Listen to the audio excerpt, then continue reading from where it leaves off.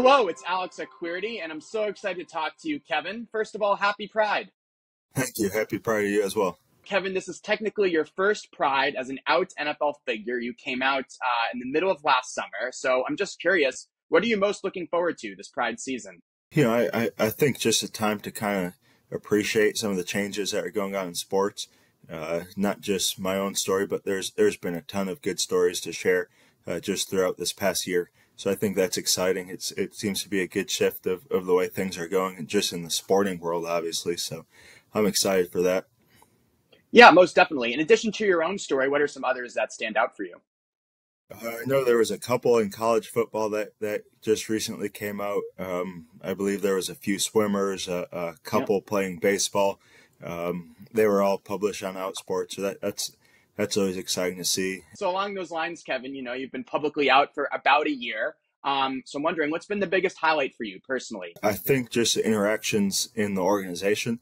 I think that's been really, really impressive. Like we're very lucky. Like our owner, Mr. Khan, is incredible. He reached out immediately when the story first came out. At certain events, my boyfriend has been around and he's been very receptive. Same thing with Coach Pearson and Trent Baalke, the GM, and even the players. Like everybody is so open to it, and it just shows that you develop relationships with people, and you have no reason to have any issues with it. And it's been really special. Like it's been business as usual, and just from personally, like there's that doubt and that worry is completely gone. So yeah, I would say that's a highlight. It must feel like the biggest weight in the world has been lifted off your shoulders.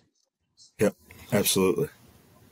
Yeah, and you've mentioned your boyfriend, and I know that he had accompanied you to team events in the past when you weren't out to your coworkers. But since you've been out, what's it been like being able to introduce him as your partner?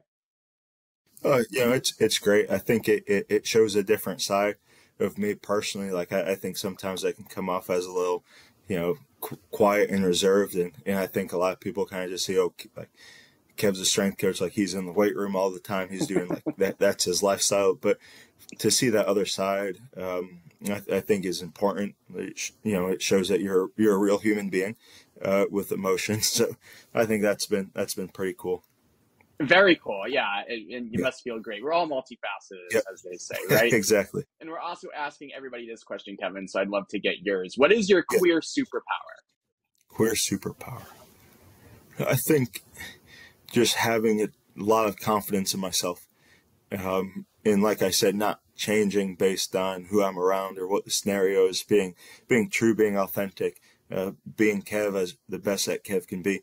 And I think that's something that really all queer people kind of encompass, is just that special power of I am who I am.